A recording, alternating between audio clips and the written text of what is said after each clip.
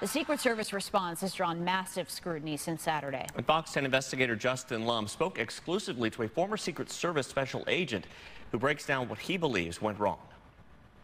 The U.S. Secret Service says over the last few weeks, protection for former President Donald Trump increased, even sharing concerns with his campaign about outdoor events. But my source says there needs to be more dedicated manpower for candidates. Shots rang out, causing chaos and panic in Butler, Pennsylvania last Saturday. Former President Donald Trump ducking down behind a podium, bleeding from his ear before being escorted off stage by Secret Service agents with his fist in the air. The shooter, 20-year-old Thomas Matthew Crooks, fired an AR-style rifle from 150 yards away, perched on a sloped rooftop. Moments later, he was gunned down by Secret Service. Simple question, was there enough law enforcement presence at this rally? There was law enforcement presence there, but it wasn't Secret Service presence. There was not enough Secret Service presence. Frank Boudreaux Jr. calling out the U.S. Secret Service. Boudreaux led the Secret Service Phoenix Field Office from 2021 to 2023 as special agent in charge. His career with Secret Service spans 25 years. He's worked with 5 presidents, including Joe Biden. Boudreaux says there are less resources for candidates compared to a sitting president.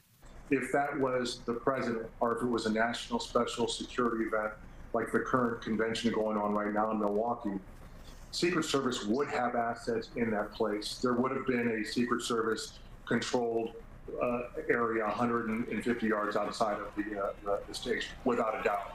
And the perimeter at the rally, he says, was too small. I think the Secret Service needs to take anything within rifle range in their control. But to do that, they need to hire and have a lot more people available. Fox News has reported that a local law enforcement officer did spot a suspicious man carrying a rangefinder 30 minutes before the shooting. But you need to have someone on the rooftop or someone controlling access to the rooftop. Back in January 2022, Trump held a rally at the Country Thunder Festival grounds in Florence. He wasn't president then, and Boudreaux says there were challenges. There was about 30,000 people there at that outdoor rally, and similar. We had to work really hard to cut off the line of sight. Granted, there wasn't the high grounds that they had. Collaboration with the Pinal County Sheriff's Office was key. Boudreaux also says agencies like the FBI and IRS get more funding. There's always been a motto of that, you know, we do more with less, and that needs to stop. We need to do more with more.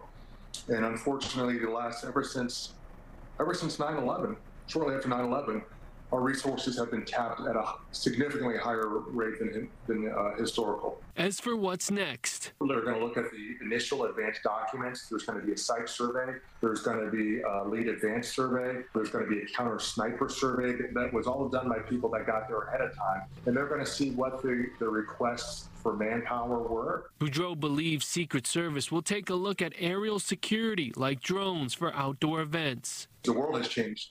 And I think the Secret Service needs to do a better job of changing. Homeland Security is investigating the attempted assassination of Donald Trump, and now Congress is also opening an investigation. I'm Fox 10 investigator Justin Lum.